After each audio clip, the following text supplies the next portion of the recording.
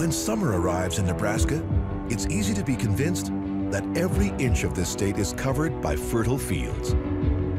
Its rows of corn alone seem to go on forever.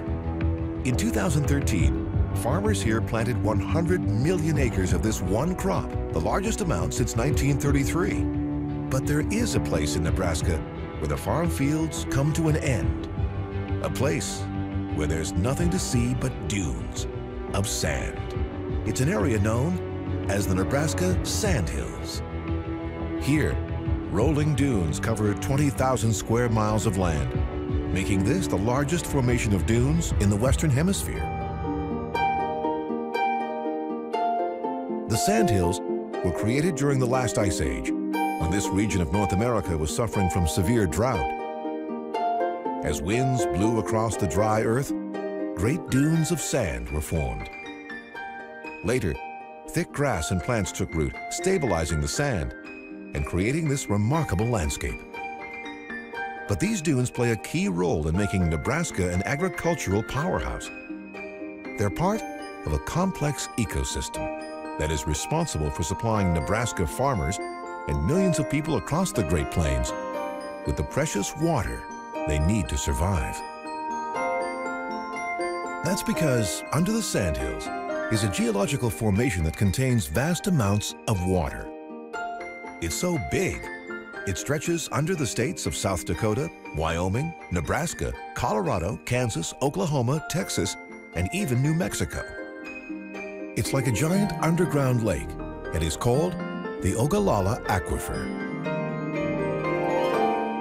The impact of this aquifer on the American economy is astounding. 30% of all groundwater used for irrigating crops in the U.S. comes from this one water source.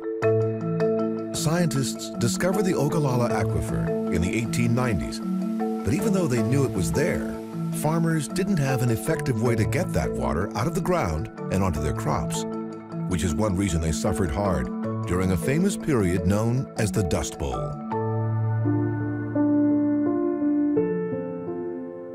In the 1930s, farmers across western Nebraska and throughout the Great Plains were overplowing their fields after years of good rain and productive yields.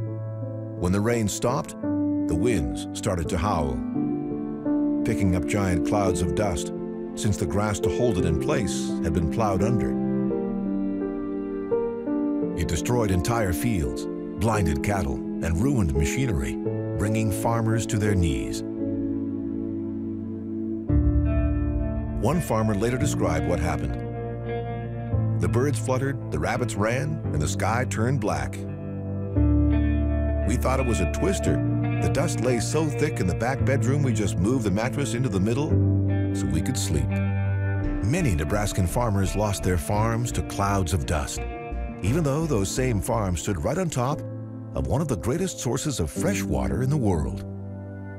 At the time, the technology to tap that water successfully had not yet been invented, which is why the Great Plains was often called the Great American Desert.